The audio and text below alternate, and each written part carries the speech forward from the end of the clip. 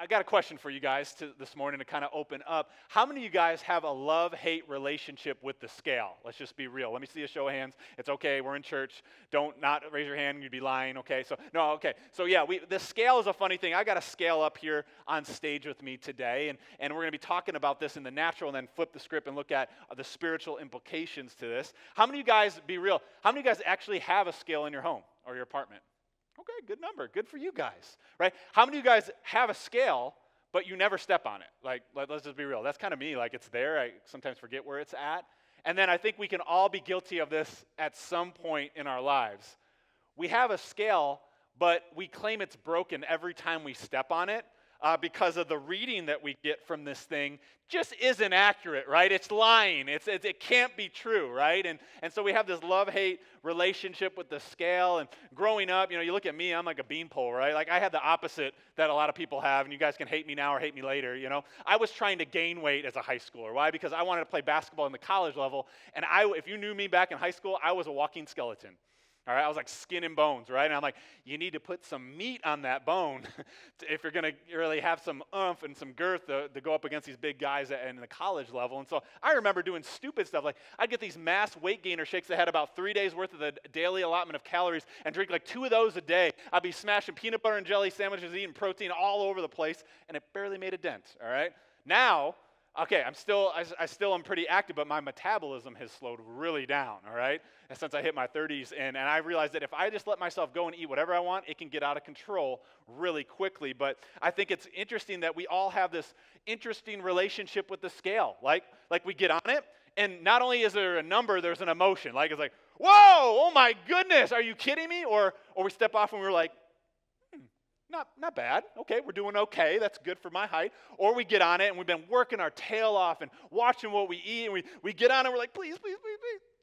Yes, it went down, right? Or whatever our emotion is, that is heavy, and that can come with us. And here's what I realized that, man, people are funny. Some people want to lose it. Some people want to gain it. Some people, you look at like a football roster or athletic roster, and people are adding 5, 10, 15 plus pounds to their true weight. Why? Because they want to look big and, yeah, we're coming for you, other team, and we got a bunch of big dudes, but they don't weigh that much, right? Then you got the flip side. You got these wrestlers who are working out in rubber suits and hoodies, trying to drop that last 1/4 of a pound to get in the lower weight class so they can dominate that weight class, right? And you got everybody in between. And one thing when I think about weight, this isn't a message about our weight or what we weigh or what we look at all or what we look like. This is really about our true weight and our true worth. But here's what I found. Many people are very unhappy with their true weight, right, in the natural. And we go to great lengths to try to make it stop. We work our tail off. We starve ourselves. We try out every new hip and trendy diet. We got carbs, no carbs. We got Whole30. We got juicing. We got all this stuff. Like whatever's hot, like I guess I should be doing that. All to try to get a number to read out on a piece of glass that makes us feel happy. Isn't that kind of crazy that we live our lives like that? And what I've found to be true is if you've ever done any type of diet before trying to lose some weight, oftentimes it's not the most difficult to drop some weight, but it's actually way more difficult to keep it off. Amen? Right? Anybody can maybe lose a couple pounds here or there by changing a couple things for a month or 3 days or 30 days or 60 days or whatever. But we know that true lifestyle change happens when we not only just do a diet and a fad and then go back to what we eat, but we make that change and it becomes part of who we are, right? And a lot of us that have been on that journey, we can get frustrated because like, man, I dropped it. January, we get all excited. It's like, woohoo, yeah. And then like now we're like panicking because it's hot and we're going to have to wear a bathing suit in a few weeks. And we're like, what's going on? Why did I eat all those donuts, right? And we're trying to figure out why this isn't saying what we want it to. And I think there's a lot of parallels here. Why do I bring up this natural example? Because we're talking about weights. And I believe the same way this works in the natural, I believe that it works in the spiritual and the supernatural as far as our walk with God is. Because dropping the bad weights in our lives is just half the battle. That's the first step, but it's not the entire journey, right? What we pick up after we drop the weights and the baggage that's been holding us back is actually more important, right? Who we identify and where we gain our net worth and our true weight from after we drop the baggage is actually going to help us either go the way that God wants us to or help us fall back into the same weights and sin pattern that we had before. And so it's really what we focus on that really determines our destination. And in our key verse for this series in Hebrews chapter 12, verse 1, I wanted to look at verse 2 because we haven't even read that yet. And I want to show you guys just what we should be focused on as we move forward. I'll kind of pick up in the middle of verse 1 here in Hebrews 12. It says, "Let us strip off every weight that slows us down, especially the sin that so easily trips us up, and let us run with endurance the race God has set before us." Verse 2, "We do this by keeping our eyes on Jesus, the champion who initiates and perfects our faith." I love that. So we're all in this endurance race called life, right? And if we want to win, if we want to get there, if we want to have a successful journey, the Bible and God says, keep your eyes on Jesus, all right? Keep our focus on him. He's the champion of our faith and perfects it and works it out, right? And so I know this, that when we drop that baggage in our life like we did last week or as we continue to do, if we don't pick up who we are in Christ, usually 9 out of 10 times, right around the corner, the enemy's going to either try to get us to go back and pick up that same weight we've been carrying all of our life, or he'll throw some new weight in our path and say, pick this one up. They didn't see this coming, right? And keep us, again, back from God's best for our life. And so it's really, for us, finding out who we are in Christ really is going to make that lasting life change and keep us weight-free as we move forward. And so today I want us to leave and remember this, that we find our true weight and worth in Christ. All right, we find our true weight and our true worth in Christ. I'm not talking about physical weight. I'm talking about spiritual weight and spiritual purpose in our lives, right? And so basically what I'm saying here is, as Christians, our true identity should come from who we are in Christ. And some of you guys are like, what are you talking about in Christ? Like, what does that mean? I know that might be a new concept for some of us, and so I really wanted to break that down for us today. But this is what you might be referred to as in Christ realities, all right, or in him realities. If you were to go to Bible school or seminary, there might be a class called redemptive realities. What does that all mean? In layman terms, that means, hey, we as Christians, we should identify with Christ, and there's a spiritual position that we have when our lives are in Jesus, and it's all because of the redemptive work of what Jesus did on the cross for us. There's some promises, there's some benefits, there's a weight, and there's an identity change when we begin to identify not with the things of the world and the things that kept us back, but the things that are in Christ. That will be a game changer for all of us. And so we're gonna go to church this morning. Is that okay? We're going to have some Bible school. We're going to have some teaching on this. I like to preach a lot, but I'm going to have a little bit more of a teaching flow this morning if you bear with me, because I feel like there's some scriptures and there's some promises that God wants to get to all of us that will really set us free for their life. Amen? And so the first one I want to look at is found in Isaiah chapter 53, verses 4 and 5. And again, I really think we need to understand the weight of what Jesus did for us and what that means for us now. And so I couldn't think of a better scripture here. I love this. It says in Isaiah 53, 4 and 5, surely he, talking about Jesus, surely he has bore our griefs. Another word for griefs is sicknesses, and has carried our sorrows or our pains. So Jesus took our weight, he took our baggage, right? He bore that, yet we esteemed him stricken, smitten by God, and afflicted. Verse 5, and he was wounded for our transgressions, and he was bruised for our iniquities, and the chastisement of our peace was upon him, and by his stripes we are healed. Man, there is so much in this, but guys, we need to understand that what Jesus did 2 weeks ago, what we celebrated, was a really big deal. It's not something to just pop a couple Reese's eggs and move on with our life like a lot of us do. No, there is power in what happened in the death, burial, and resurrection of Jesus. Jesus bore our weight. Jesus took you and I's baggage upon him, right? And he was crushed so that the power of that baggage we had and the sin that we had would be crushed with it as well. And notice it says, by his wounds or by his stripes, we are healed. Notice the tense of that. It's we are healed, not we're trying to get healed or maybe someday. We are healed. It's all about our position in Christ or out of Christ. When we are in him, we have health, healing, and wholeness available to us in every part of our lives. We have peace available to us in every part of our lives. We have this weightless, nice, and free life available to us only in Christ. Outside of that, we're on our own. But in Christ and what he did on the cross really helps us obtain these promises. And so I think that's why it's so important that our personal relationship with Jesus is there. It's not about religion. It's not about coming to church and feeling like you're a good person. It's about a personal relationship with Jesus, because that unlocks that in himness, that we can be in Christ and have all these things unlocked to us, right? And I'll tell you what, man, this is good news. The Bible talks about the gospel. The gospel literally means good news. And I'm just getting started. Are we okay to go on to another scripture? Is that cool? Can we do that? All right, awesome. Let's go to 2 Corinthians 5:17, because I want to look at what God did through Jesus and really make that plain for us today. 2 Corinthians 5:17 says, therefore, if anyone is, say it with me, in Christ, he is a new creation. Old things have passed away. Behold, all things have become new. I love this passage. Here's the deal. When we believe in Jesus and we receive him as our Lord and Savior, he, by the Holy Spirit, comes in to live on the inside of us. And what the Bible says is we become born again. We don't get born again. We don't go back in our mother's womb. No, our spirit man, the real us that God created, gets transformed into a new creation. And for those of you guys that haven't been with us, we're a three-part being. We are a spirit.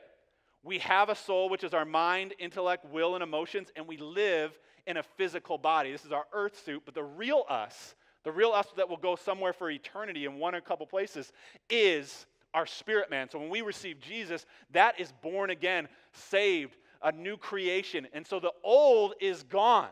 That is good news. And for some of you guys that have a past like I did, that is really, really good news, that when I received Jesus, when you and I received Jesus, the junk is gone, the weight is gone, and we have been made new by him. But it doesn't stop there. It gets even better. If you go down a couple more verses in that same passage of Scripture, in 2 Corinthians chapter 5, verse 21, I want us to look at this great exchange that happens between what Jesus took on it, and he took our place, and now what we have, and how our relationship can be restored with God. Check this out. It says, for he, God, made him, Jesus, who knew no sin, to be sin for us, that we might become the righteousness of God. Say it again with me. In him. So in him we become the righteousness of God in Christ. And I know what some of you guys are saying, what does that mean? You know, when you hear the word righteous, we're not talking about some California surfer dude like, oh bro, righteous, right? Like, that was a sweet swell, awesome. No, righteousness in this context means right standing with God. All right, so to break this down, what does that even mean for you and I? Because of what Jesus did for you and I on the cross, we now have right standing with God Almighty and the Father. All right? So here's the deal. When God looks at us, if we're in him or in Christ, when he looks at us, he doesn't see us. He doesn't see our sin. He doesn't see our junk. He doesn't see our weights. He doesn't see our baggage. He sees his son, Jesus. If we're in Jesus and God looks at us, he sees Jesus. He knows that Jesus shed every drop of his blood, and he went to the cross and he died, so we're in. You know what I'm saying? Like, that is good news for us, and we don't have to walk around in shame and blame and guilt and condemnation, because what Jesus did for you and I has literally changed our lives. Amen? That is good news. And so, the Bible is chock full of these in him realities. There's actually over 130 plus scriptures in the New Testament that have the phrase in him, in Christ, in whom, by whom, through whom, all of those kind of verb contexts, where if you look at that and then you look at the promise attached to that, it's talking about what you and I have access to. It's talking about your and I's identity, our true weight and identity when we are in Christ. Outside of Christ, we've got our own identity, our own personality, a lot of it God-wired, and there's nothing wrong with that, but we aren't in him. We don't have these things outside of God. We have these things in him. That's why it's important to put him first place in our lives, but it's the Bible's full of it. In 2 Peter 1:3, it says, his divine power has given us all things that pertain to life and godliness. So there's good news, guys. Everything we need for a successful journey in life is found in God's word. And so here's what I want to get us here, because we can drop our weights and we can be like, cool, I had a great moment and I'm dropping them, I'm free, and we can go right back to picking up those same old weights. We're silly, we're creatures. We're like, okay, I'll drop it and cool for like a day and a half, and then we'll go right back and pick it up. And so I really feel like God wants to encourage you guys today that don't pick up another weight, pick up his word, okay? We're not supposed to pick up another weight when we drop the weights. We're supposed to pick up his word. And somebody's like, oh, I'm supposed to pick something else? That's weighty. The word of God is not weighty. It is light and it is life, okay? Like, seriously, the Bible is God's word, and it's not heavy. It brings a grace and a life to us because we know that Jesus said, I am the word made flesh. So when we look at Jesus himself, he is actually the word, and this is what Jesus said in Matthew chapter 11, verse 28 through 30. He says in the Message, are you tired? Are you burnt out? Or are you wore out? Are you burnt out on religion? Come to me, get away with me, and you'll recover your life.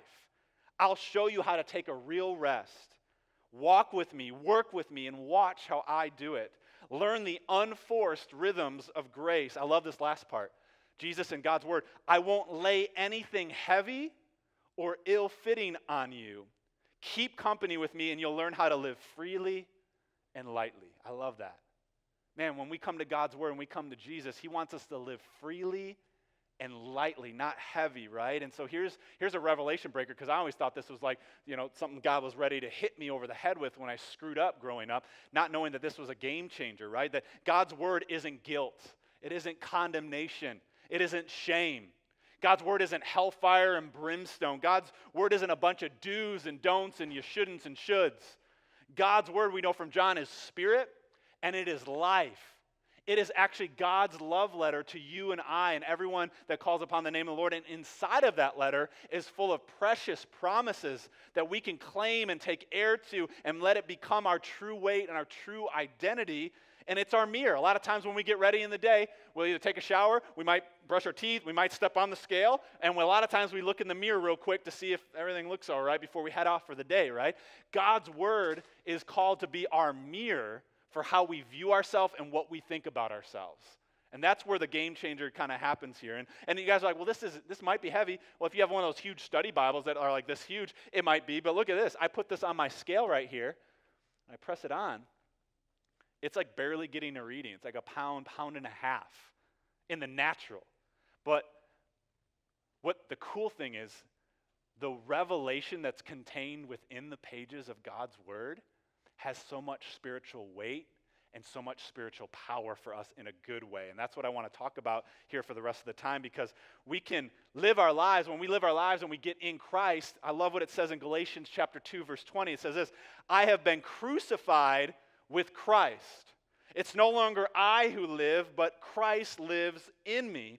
And the life which I now live in the flesh, I live by faith in the Son of God who loved me and gave himself for me. So when we live and we're in Christ, it's actually not us living anymore. It's Christ living through us. And so I want to illustrate a cool example to you guys about the weight we have in Christ. Mike, if you want to come on up here to the stage, give it up for my volunteer Mike here. Mike is actually going to be Jesus today, all right? And this is a good-looking Jesus. This is a strong Jesus. You want this Jesus on your team. This isn't that wimpy, frail, like windblown, porcelain skin Jesus. This is like, I think this is like Jesus. He was a little Middle Eastern. He was probably shorter like Mike. Probably had a big nose. Mike doesn't have a big nose, you know what I'm saying? And darker skin. This is Jesus. He's walking up and down the Mount of Olives. His legs are ripped. This guy. This is my Jesus image right here, all right?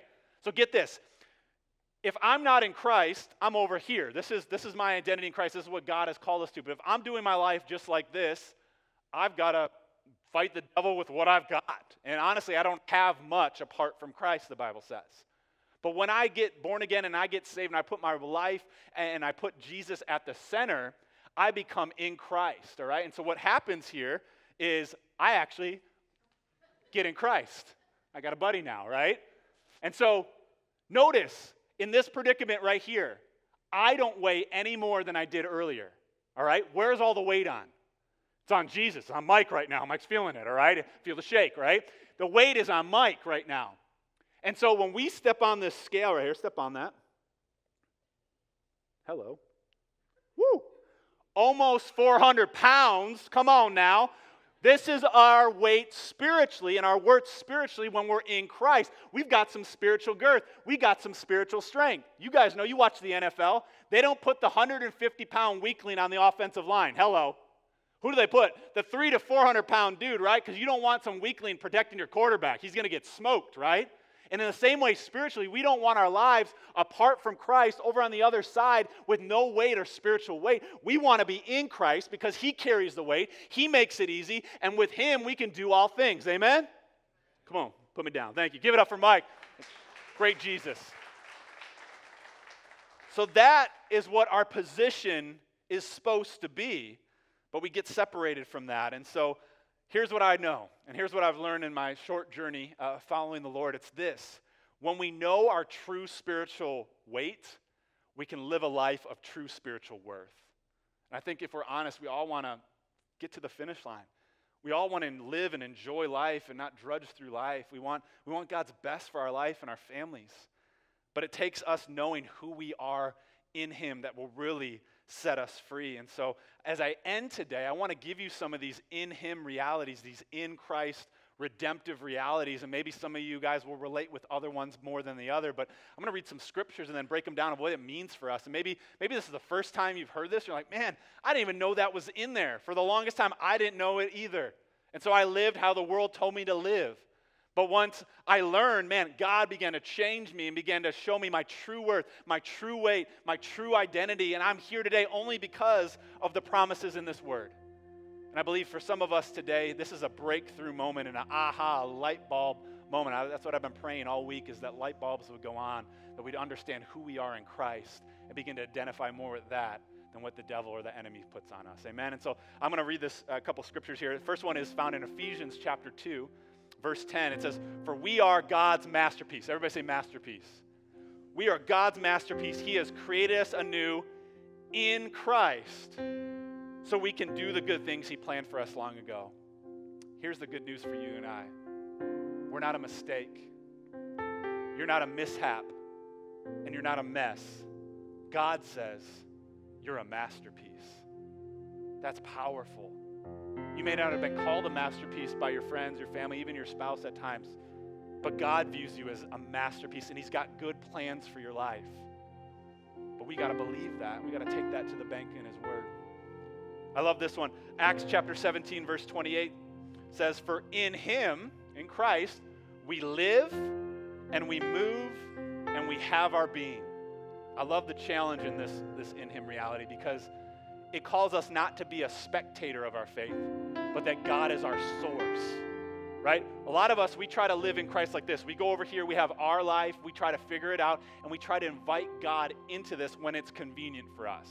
That's not in Him, that's in us, all right?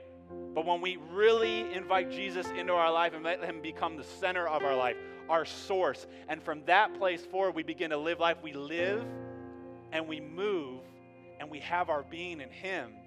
That's the life that God intended for us. And that's the good life. I love this scripture in Ephesians chapter 1, verse 7. It says, "For in whom we have redemption through His blood, the forgiveness of sins, according to the riches of His grace." Here's good news for all of you. You're not a failure. You're forgiven and free.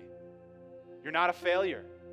You might have failed at one point, but God doesn't see you as a failure. You are forgiven and you are free by the blood of Jesus Christ. And so let's walk in that reality and set you free and know that God's not mad at you. He took care of it. He washed you clean. That's what Jesus going to the cross was such a big deal. I love this next one in Romans chapter 8, verse 1. So I think a lot of us get stuck in this rut with just guilt and shame and condemnation. I love the promise in this. It says, "There is therefore now no condemnation." Everybody say no condemnation. There is no condemnation to those in Christ Jesus. Wow. So know this, you aren't condemned. You are celebrated by God. Some other people might condemn you and kick you to the curb. Some other people and family members might have their own opinion about your situation. But God is not condemning you. Jesus is not condemning you. He's celebrating you. Come on now. There's no guilt. There's no shame. There's no condemnation. Jesus will never kick you to the curb. He loves you and He accepts you as you are. There's no condemnation for those that are in Christ. Outside of Christ, we've been there. The words and the judgments, they hurt. There's a lot of condemnation. In Christ, we're strengthened. We have girth and spiritual strength like we just stood on that scale in Christ. And we can take those off anytime. I love this one. 1 Corinthians 2:16 says, "But we have the mind of Christ." Everybody say mind of Christ. This is huge. So when we are in Christ, we have the mind of Christ. In our generation, I don't know what Man, we need the mind of Christ right now. All this mental health and depression and stuff that's just trying to cling to us. Man, the Bible says we've been given a sound mind in 2 Timothy 1:7, that we have a stable mind, and in Christ it's there, but we don't have to be anxious and worried in Christ. We don't have to be stressed out and freaking out in Christ. We don't have to be depressed in Christ. Any mental health issue the enemy wants to throw at us is not a match from the spiritual weight that we have in him. But apart from him, we're in trouble. We're a sitting duck. It's bound to happen. But in Christ, we can do all things. Come on now. And then the last one, because I love winning. I'm competitive. If I can just be transparent with you, I love victory verses. And so I love this one. If this is you, you've been feeling defeated and kicked down and low and like you're not winning at life in any area, this might be your promise. 1 Corinthians 15:57 says this: "But thanks be to God who gives us the victory through our Lord Jesus Christ." Man, I love that. Guys, you're not a victim. You're a victor in Christ. You have the victory. No matter what you're facing, you win in Christ. And I saw this on social media this week, and it was too good not to share because I got excited when I saw it. And I was like, man, I'm going to put this in my message. I love this. And it says this: because Jesus lives in you, or you're in Christ, demons cannot defeat you. Haters cannot silence you. Cannot break you. Money cannot buy you. And trials cannot stop you. Come on, somebody. That's who we are, and that's what we have in Christ. There's no demon in hell. There's no situation that can keep us back from God's best. Romans chapter 8, verse 37 says this: "Yet in all these things, in all the weights and all the baggage," he says, get this, "we are" what? "More than conquerors through him who loved us." I always say, I would just take being a conqueror. That sounds pretty epic. Jesus calls you more than a conqueror in him. There's nothing that can stop you when you're in him. And so you win, you triumph, and you have the victory in Christ. And so today I just really want to make it personable for us. Maybe you've never heard these things spoken over you, or you have, but they've just been words that a preacher said and they've never connected. Today, let it be more than a message. Let God really work in your heart and in your minds of who you are and what your true weight is in him. And so we're going to end with a prayer, but we're going to end with a confession, because I think it's really important to hear some of these phrases coming out of your own mouth, getting them through your ears and your ear. Faith comes by hearing, and hearing by the word. And so when you begin to put these in your mouth and meditate them in your heart and speak them out, they begin to create a reality and a truth and a true weight in your life that will trump the devil's every time. And so today we're going to end in prayer, but if you want to put that screen up there for them and just show them, there are so many promises, and these are just a tiny sliver of the promises that God has for us of who we are in him. So in a moment, we're going to bow our heads and close our eyes.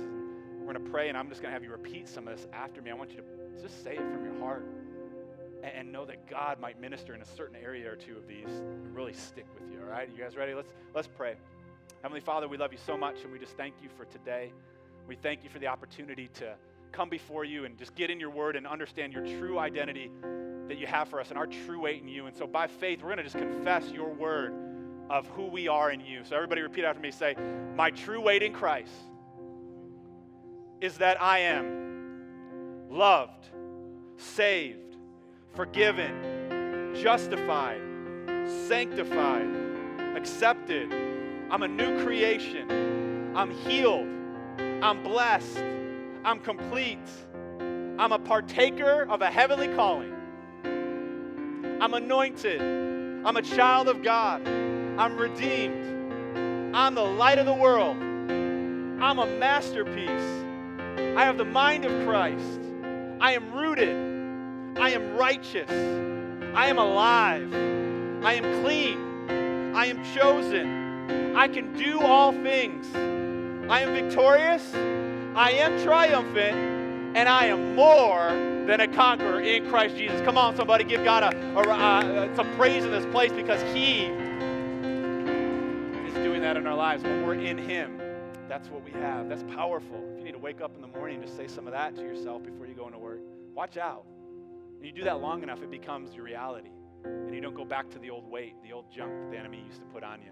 And you now walk in the way that God wants you, confident and bold and triumphant in him. Amen. I believe we're all on a journey with that, but I believe God had something specific for us. So let's close with one more prayer today. Heavenly Father, we love you so much, and we just thank you for your word and your truth. And man, we all want to be in Christ, but the way we do that is it's by receiving you. And the Bible is very clear that we don't have to clean up our life first, but Father, you take us as we come, as we are, and then you help us. And so, Father, we want, if there's anyone here that doesn't know you or has never made Jesus the Lord of their life, that they wouldn't walk out these doors second-guessing where they might go for eternity, but they would know they'd experience that in Him relationship. And so if that's you, all over this room, there's no condemnation, no one's looking around, no one's judging. We're not going to embarrass you or call you out. I just want to know if there's anyone I can pray with today that would say, you know what, I need to get in Christ, and so I need to receive Christ.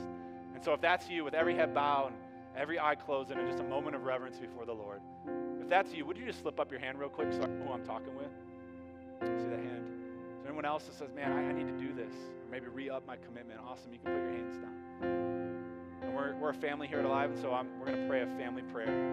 Would you guys all just repeat this after me? Say, Heavenly Father, thank you for your son Jesus.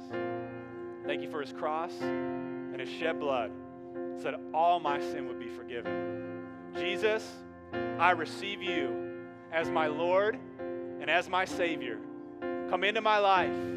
Change me and help me live and move and have my being in you. In Jesus' name I pray.